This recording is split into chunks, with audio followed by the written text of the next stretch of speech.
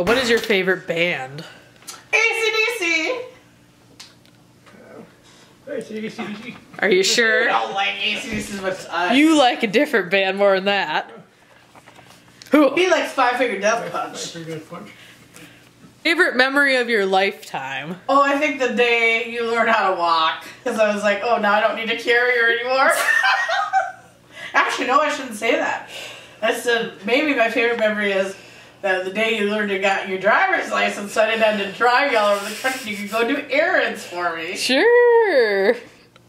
Dad? If I say the day we got married. Okay. What is irritating you right now? This country. Our Democrats in office. Dad?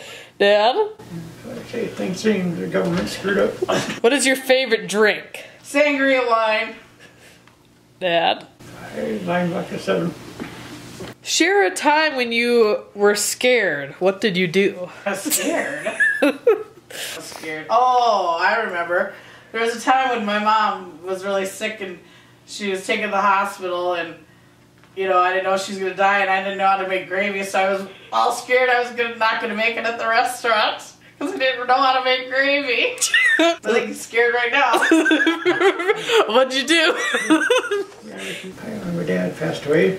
I just kind of move on there and think about good things in life. All right. If you look back in your life, are you satisfied? And why? I don't think I'm satisfied. I mean, I'd like to do a few more things before something happens to myself. But I think other than that, I mean, at least I don't have anything posted on Facebook from when I was younger, so I'm good to go. So are you satisfied? Yeah, so far, I hope this year starts out better.